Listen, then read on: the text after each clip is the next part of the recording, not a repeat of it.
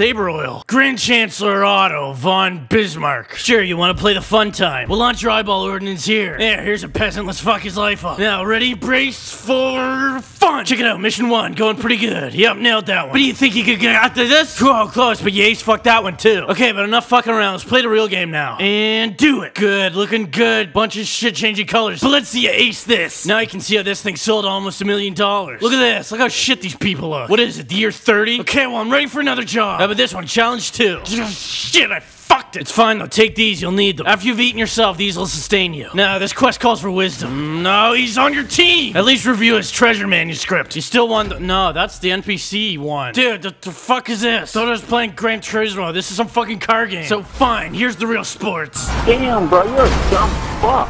Like, you're on my team. Why would you run into me like that? Oh my god, bro. I was right there. All I had to do was make a fucking record. I was there. It was good. Shit. That's the best chance I ever had. I want to play no more. It doesn't even matter, too. Y'all let this fucking win? Y'all suck. I hate my team. I had that shit, right? Fucking hit my car. You killed me. Sounds like a total loser, Frankie. Alright, guys.